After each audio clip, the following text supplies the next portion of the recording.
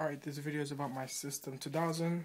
I got it installed roughly June 25th or so.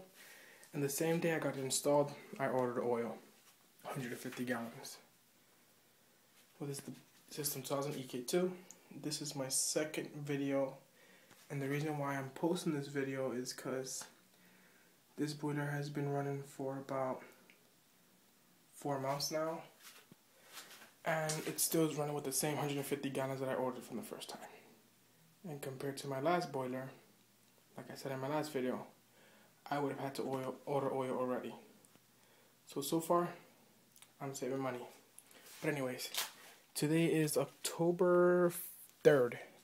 It's about like 9:40 at night. And I live in New York State. This is my boiler gauge. It's at 1/8 of a tank, which is, I'm going to have to order oil sometime in maybe 2 weeks or so. But if I really want to chance it, I think I'd go to a whole nother month with what I have.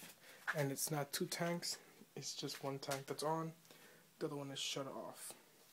But anyways, this is about the System 2000.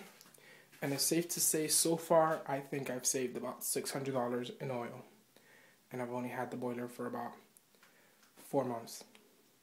So I'm saving money. And I guess this video is if anyone's looking for any kind of references, or I guess to see how this boiler works, or if it really does save the money. Compared to the junk I had before, that God knows how old it was, but it was really like a money pit. And the 3 years that I had this house for, and I kept it here, you know, God can only tell how much money I lost for not changing the boiler sooner.